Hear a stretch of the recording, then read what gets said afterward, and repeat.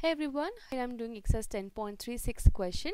Chapter is Mensuration of Class 6. The question is, a tabletop measures 2 meter by 1 meter 50 centimeter. What is its area in square meter square? So they want to find the answer in meter square. What is given here? A tabletop whose length and breadth is given. Length is 2 meter and breadth is 1 meter 50 centimeter. We have to find out the area and the answer has to be in meters. Okay, the tabletop is in shape of rectangle because you can see here length and breadth are different. If they are same, it will be a square shape. Now since they are different, we have to use the area of rectangle formula. First we're going to write down what is given. So given length is equal to 2 meter and breadth is equal to 1 meter 50 centimeter.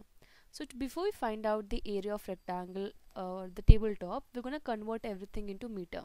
Now length is already in meter, we don't have to convert, but breadth you can say it's 1 meter 50 centimeter. So we have to convert this 50 centimeter into meter and then we have to find the area.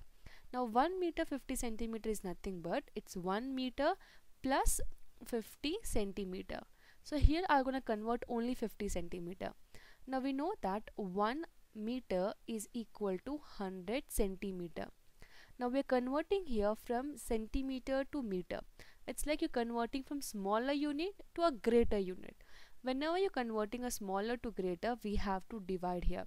Now since 1 meter is equal to 100 centimeter, we have to divide 50 by 100 and then we're going to convert into a meter. So from here we're going to write down 50 centimeter will be equal to 50 divided by 100 meter. So we're going to cancel 0 and 0 and this will be, or instead of cancelling you can do one thing, you can directly write the answer in decimal. 50 divided by 100.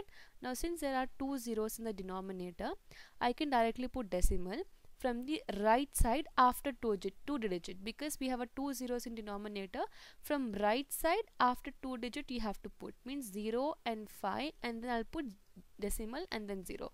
So it will be 0.50. I hope you have learned this in your lower classes, how you're converting a fraction into decimal. This is equal to 0.50 meter, right? So therefore breadth will be equal to 1 meter. So 50 centimeter when you converted, we got 0.50 meter, which is equal to 1.50 meter. Now we got everything into meter. We're going to find out the area of tabletop. So area of tabletop will be